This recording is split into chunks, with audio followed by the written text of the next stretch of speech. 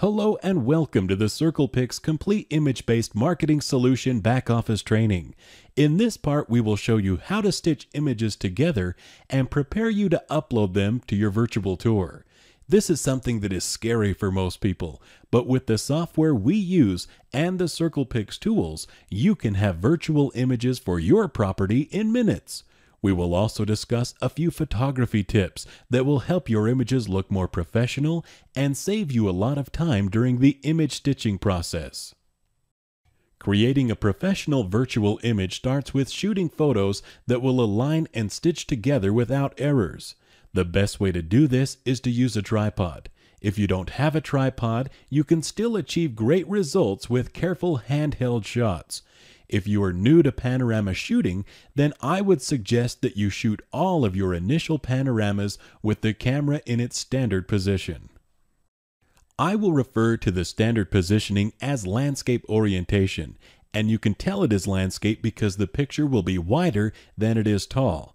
The reason for shooting with a landscape orientation is that it will enable you to have more overlap on each of the images, and this will make stitching them together easier.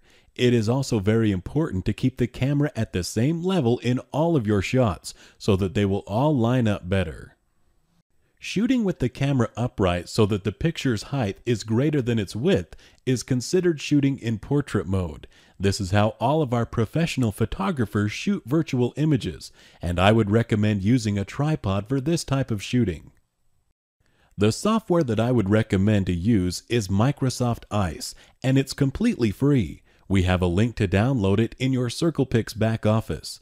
Before you start stitching images, it is always helpful to organize your images into folders. I would recommend a folder for each of the virtual images that you want to stitch and another folder for your regular still images. I have my images already arranged, so let's start making panorama images. My favorite feature of Ice is the ability to select your images and immediately load them into Ice by right-clicking and selecting Stitch Images. If you have a fast computer, you can do this several times and be stitching multiple panoramas at once. It will automatically adjust for my lens and exposure settings. Depending on your computer's processor speed, it may take a few minutes for it to stitch. If your camera is capable of shooting at more than 3 megapixels, I would recommend that you turn down the resolution settings to 1000 to 1500 pixels high for your virtual images. This will generally be your low or medium setting and will save you a lot of time processing the stitched image. If you want to print your image, then you may want to use a higher quality setting.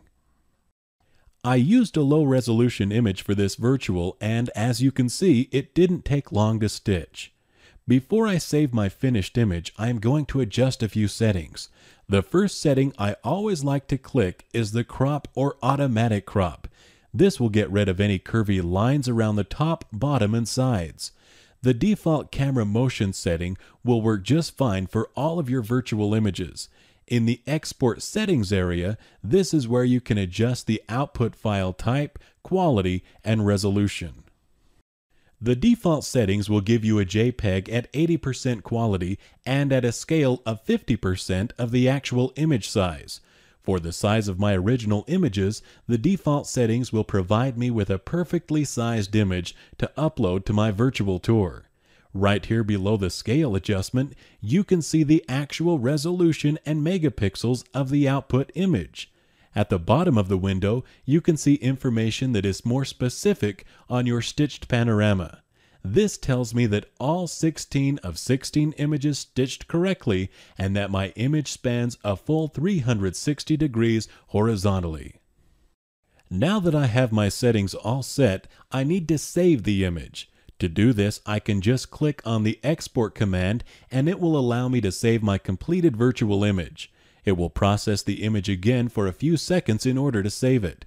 Once your image saves, you are ready to upload it to your virtual tour in the CirclePix back office.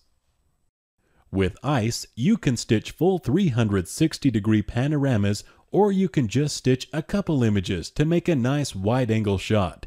Stitching your own images allows you to take full advantage of the CirclePix virtual tour. Thank you for joining us. We hope that you enjoyed this brief image stitching tutorial. Please check out our collection of tutorials on the CirclePix image-based marketing tools.